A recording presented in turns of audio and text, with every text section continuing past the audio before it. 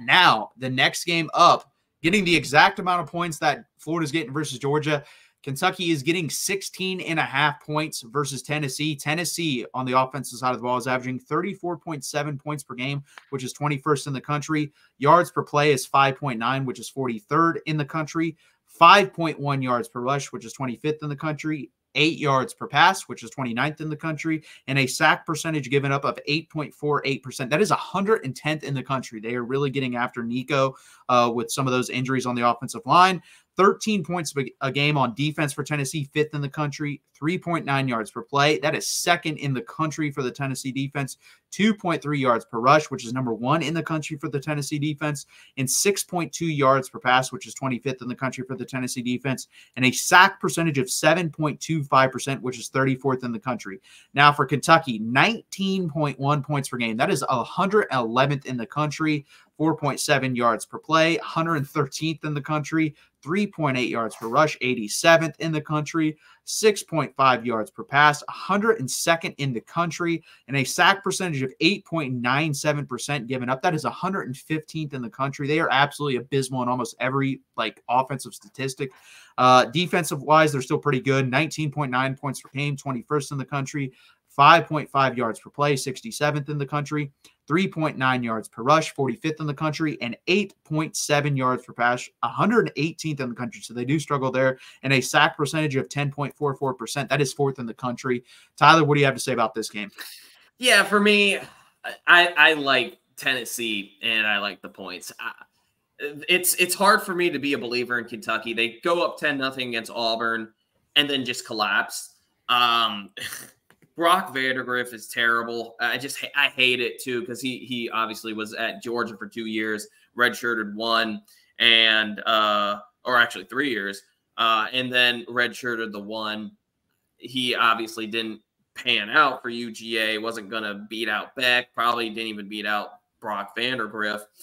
I mean, not Brock Vandagriff. He didn't beat out Gunnar Stockton. Now he's at Kentucky. Hasn't lived up to the hype. It's unfortunate, and I hate to rag on him, but he's just not good. So what does Kentucky do? They go with Gavin Wimsatt, or try with him, and he's just not any good. He was from Rutgers last year, and it's kind of surprised me him transferring from Rutgers because I thought that he was decent at Rutgers. But I don't know who they're going to go with against Tennessee. I don't really think it matters. I just hope Tennessee is able to score. They've had an issue over the past few weeks in scoring the football, and it looked like towards the end of the Bama game, they finally found something with Nico.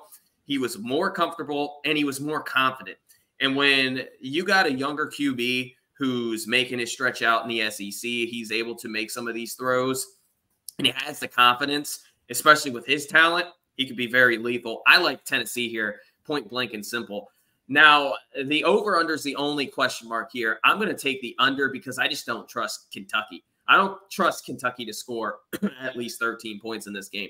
Give me Tennessee. I like Tennessee 31-7. I think they dominate from start to finish. They've owned Kentucky. Again, I can't remember a time in which Kentucky won this game outright. I literally can't. Tennessee has a winning streak on them. I'm trying to remember the last time Kentucky beat Tennessee. I just can't remember it. This would be a huge upset. Give me Tennessee. I'll lay the 16.5. I love it. It's a night game too in Tennessee. So yeah, Tennessee here big, 31-7. Yeah, it's going to be interesting because I don't know if Nico can play like you said, like he did at the end of the Alabama game. I think they roll in this game rather easily. But can he do that? I've really only seen him put together versus a legit team like a quarter of football that I like. So it's going to be interesting here. Kentucky can obviously get after the quarterback. Now, can Tennessee's offensive line hold up? That's another question. It's going to be very interesting. If the scenario happens, what you just said, where Tennessee basically blows them out, I think there's a really good shot Mark Stoops gets fired after this game. And Mike G, that's not going to happen. Kentucky's not winning 7 games because they'd have to win out. That's just not going to happen. What? Yeah, there's no chance. But it's going to be interesting here. I'm going to do it, but I'm going to have to take Kentucky here. I just don't think in the SEC we're going to get one of the games, Florida and Kentucky, one of them is going to cover. I don't know which one, but I'm going to take Kentucky here just because, you know what, it's been a crazy year. it makes the least amount of sense, honestly. Like, just thinking in my head, I would say Florida covers more than Kentucky, but I just think Nico's going to turn it over once or twice, and then Kentucky will capitalize on that, or maybe even get a pick six or a fumble, scoop, and score. Because again, their defensive line is still very good, and they're going up against one of the worst offensive lines in the SEC with a quarterback that hasn't proven much to me. So I'm going to count on Kentucky here. They're not winning the football game, but I'm going to take them to cover 34-16. So right at 16 points. And that would puts me at 50 points. So I'm going to go over here. Wow. Yeah. But I'm going to take Kentucky here. I don't love it, but I'm going to bite my tongue and do it. Yeah, and you make a good point with Mark Stoops. It looks like he's going to be done. Kentucky fans are done with him. He was one of Kentucky's better coaches in their history of football. You could make him a case for being number one. Kentucky just can't run the football. They became very one-dimensional, and obviously they don't have a quarterback to throw the ball around. I don't know. Let me ask you this. Are you more confident in Kentucky scoring 10 points than you are Tennessee scoring 28? 28, no. If you would have said like 30 or 31, I would have said yes.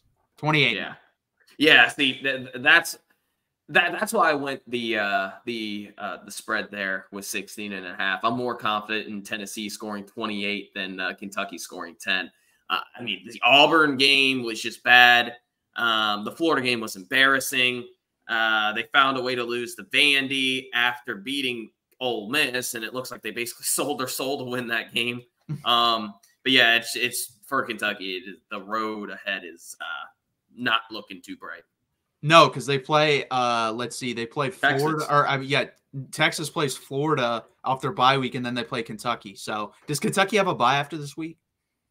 Yeah, and that's another thing. If I'm a Kentucky fan, I wish I had that bye after Florida, or even probably after Florida rather than Auburn, or after Tennessee, because it's brutal. The SEC is brutal. Yeah, going on the road, it's brutal. And of course, you lost at home to a terrible Auburn team, and you really should have been blown out. You gave up 300-something rushing yards to Auburn. I think it was 340. I mean, I'm worried about. I'm worried if Kentucky is on give-up mode. I know it's a rivalry game, but Dylan Sampson should have a pretty good game in this one. Yeah, if they get blown out and Mark Stoops isn't fired, I think they will be on give-up mode. Yeah, for sure. But if he gets fired, I think that might breathe a little bit of life into him. Coming off a bye week and then playing Texas, which will be a top 10 team when they play them. So it's going to be interesting what happens there. But we're on opposite sides here. But you took the under here, didn't you? Yeah. Yep. Okay, and we're on opposite sides on that. I think we were almost opposite on every over and under, but we were lockstep in every pick other than this one. So we'll see how that turns out.